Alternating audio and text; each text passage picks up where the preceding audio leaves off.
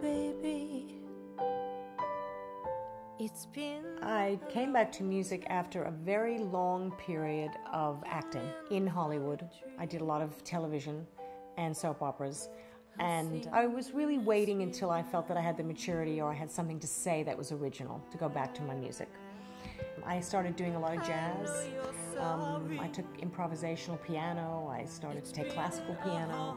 I sung one-woman cabaret shows. I worked with some of the great Australian jazz pianists. I really learned so much.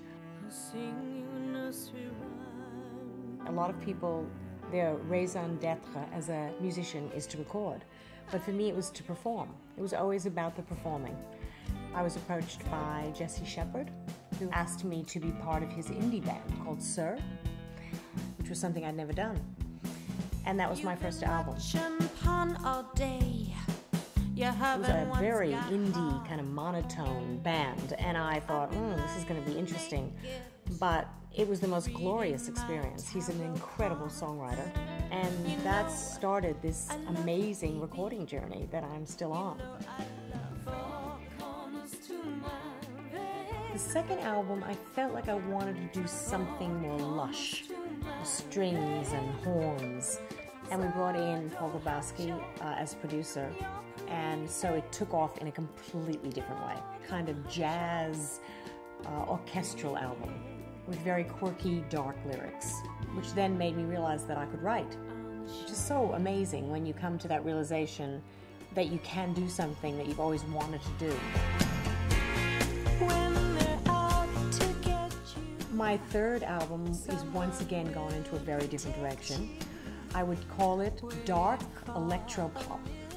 So it's been a huge learning curve for me to go from total instrumentation to now bringing in electronics. It has been recorded in New York. It's been recorded in London. I was very lucky to meet Ivor Guest. He loved one of my songs, and he's produced that song. And Mark Saunders in New York, he's doing 4 tracks for me. My manager, Mick Rossi, introduced me to producer Jeff Bova. And Jeff Bova was the find of the century. He's won a Grammy, he's worked with Herbie Hancock touring.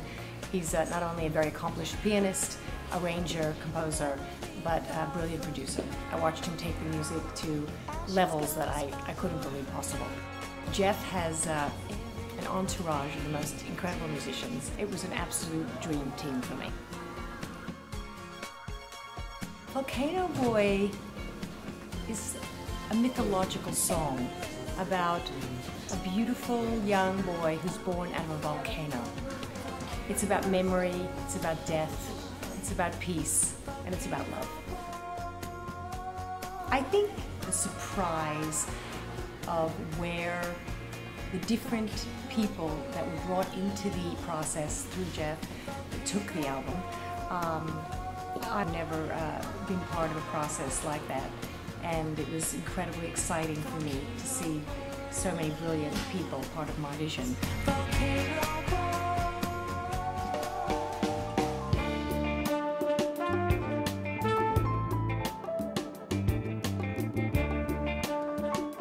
You know, what I do is not just about creating music.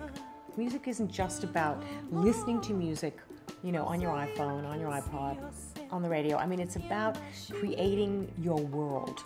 It's about the image, it's about the music videos, it's about just every aspect. Online, Facebook, Twitter, it's all happening, you know? It's very different now, the musical experience, I think. Live performance was always what fed me. That was my reason to be an artist, was to perform live. I like people to feel sexy. I do. I like to perform and for people to feel like they want to move, to feel like they want to go home and kiss their partner. I like that. I like people to be titillated. I like people to think. I like people to feel sexy. I like people to be entertained. Here I come, baby. I'm ready. So don't hurt your pretty head. No, don't hurt your pretty head. On the show.